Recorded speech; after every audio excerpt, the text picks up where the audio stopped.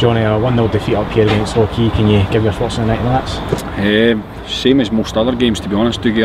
Us dominating the game and not taking our chances, and then obviously switching off for the goal that we give away. So no, disappointed. It is what it is, but as I said, if I got that performance level on Monday night, I don't think we got the cup. Do you know, especially first half, I think we were well in control of the game and we were unfortunate to go in at half time. Second half, they sit really deep. We find it hard to break down. We don't move the ball quick enough. However, we do keep possession.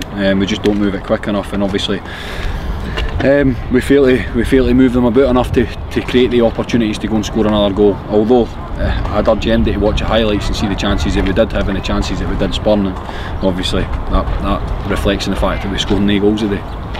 Does it hurt a wee bit more, obviously, like you saying, being on top and missing chances and then going down to 10 men for the last 25 minutes? It does, Dougie, but do you know what it does? It just reiterates exactly what's happened all season, and it kind of shows me a wee bit in preparation for next season what I need to do. Last year we identified where we went wrong and where we could improve, and this summer, over the last couple of weeks, I'm starting to find out a wee bit more about my team and what positions need to improve for the summer. So put it this way, Dougie, I'm not happy that the fact that we're fighting out for 3rd or 4th place. Do you know, that's no pacifying me, and to be fair to the players, it's no pacifying them either. So we're not excited about 3rd or 4th. We're disappointed we've not picked up 3 points today, and I thought overall we probably deserved the 3 points, but how many times have I spoke after the game to you and said that we deserved the 3 points and we've not managed to get them? So again, that doesn't make me happy sitting here and saying I think we were a better team. I'm getting complimented for their players, their assistant, coaches, their manager, about how good a football team we are. Again, it doesn't make me feel any better about myself, the fact that we're getting all these compliments, because at the end of the day they go home with 3 points and we didn't. So nah, we're hurting, but hey, we've got still big end to the season. I can't wait for next Saturday. Do you know, a game that really matters. I'm not saying that this didn't matter today, but next week it's up to us to make sure we turn up, we perform, and I can assure you, I'm working hard, my coaches are working hard, and the players are all pulling together. Next week is huge for us, and we'll try and make sure that we turn up.